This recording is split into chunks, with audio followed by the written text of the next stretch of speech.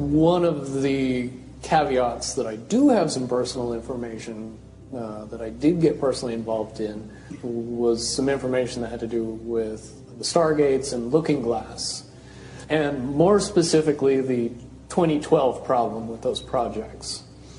The popular opinion of what's out there right now is that the project was shut down because there was a problem when we approached 2012.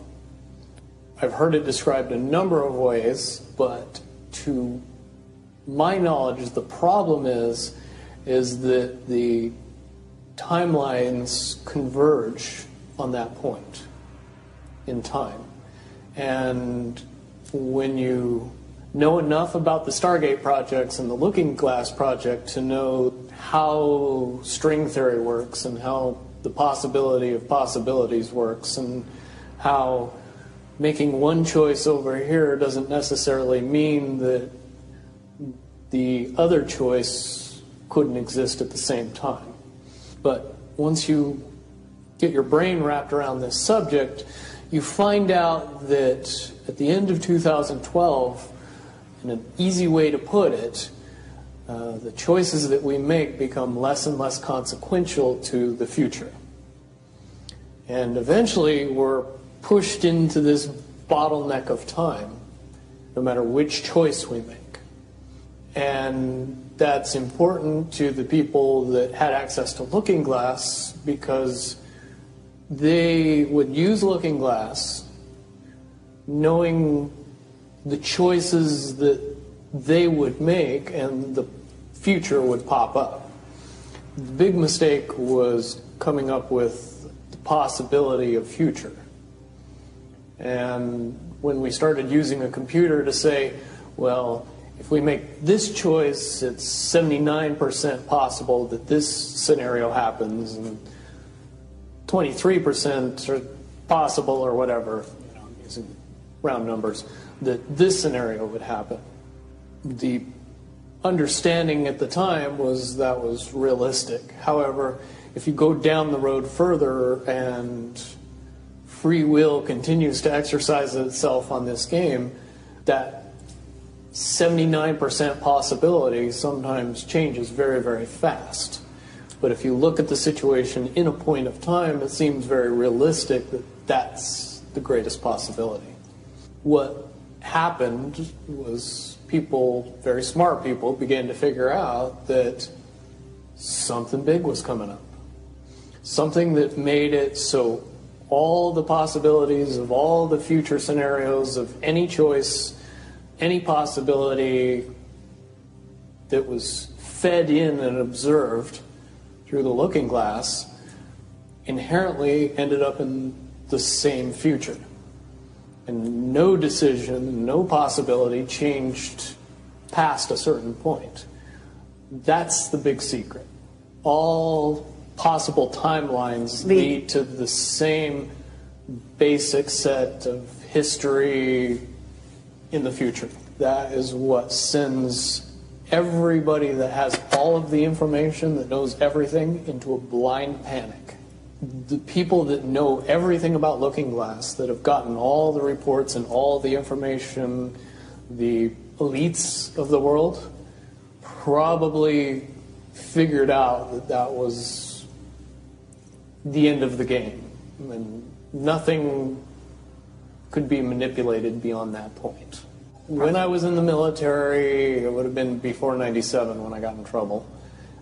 One of my particular areas that I was amazingly intuitive about is problem solving / mission planning, or more specifically, taking a bad mission and fixing it. Certainly knowing how string theory and possible futures works makes it so you can work your mind very quickly to see the reality of what's happening and decide what decisions need to be made to change it for a particular outcome. At a certain point, after they're done hearing the computer tell them this is what's going to happen over and over and over and over again, all they become focused on is how do we fix it? What I do know is that I was called in and asked to solve this problem, this timeline contraction problem. And I eventually did my due diligence and did all the investigating and basically only had one piece of information, and that was reinforcement. The computer's right. The timelines will contract down to some inevitable thing. There is an inevitable event. It's been forecast, it's been predicted, it's been fed to us in a slop trough of what they want us to believe will happen. They don't actually have control over what happens. They only have control over the reaction, and it seems that no matter what they try to do to cause their desired reaction, it's going to have an opposite effect. Much, much easier for me to explain today what that process is as opposed to back then. If I had to give it a name, I would say it's the awakening process. It's an evolution of consciousness that cannot, will not, and no matter what decisions or possibilities are injected into the equation, eventually it all resolves down to us all learning the truth and becoming aware of this massive dam of lies that has been built that keep us from knowing massive volume of information that we should otherwise possess.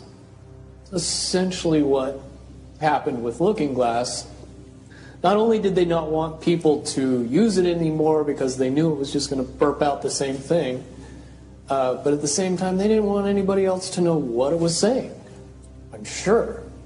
Because that information was a monumental concern when I was in the military about how to prevent this inevitability. Now, at first I thought it was end of the world. Now I see end of the world as end of their world.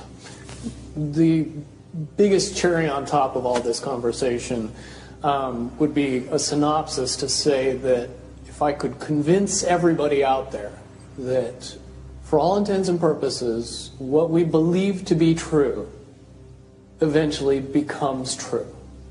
If somebody convinces us that a major disaster is going to happen in the very near future, a major disaster happens in the very near future.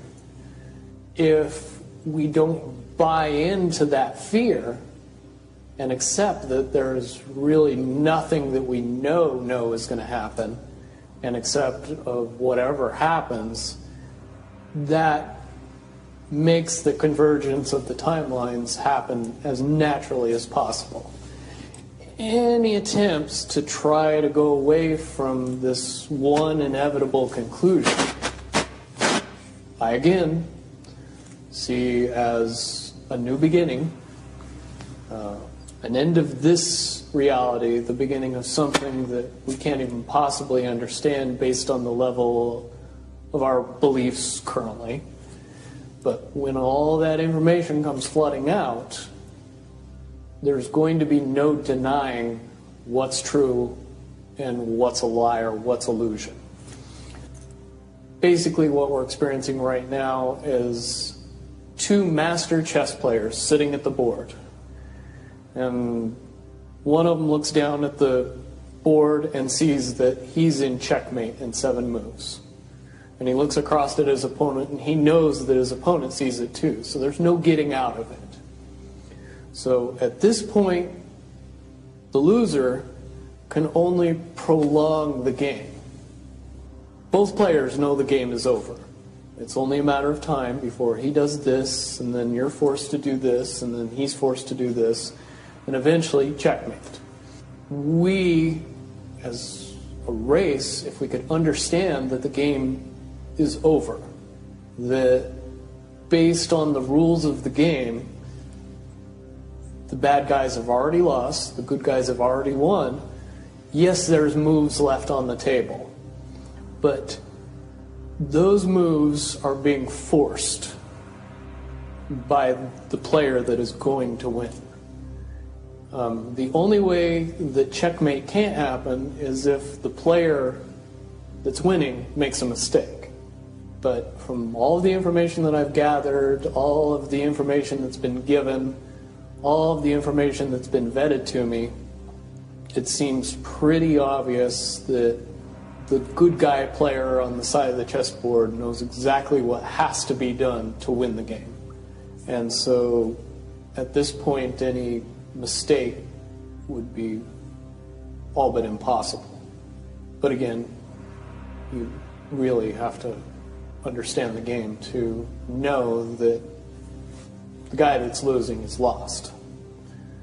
And I'm sure most people sitting watching a chess match between two advanced chess players know the game's over long after the two players know it's over. Because they can't see the board and see that there's only 7 moves left.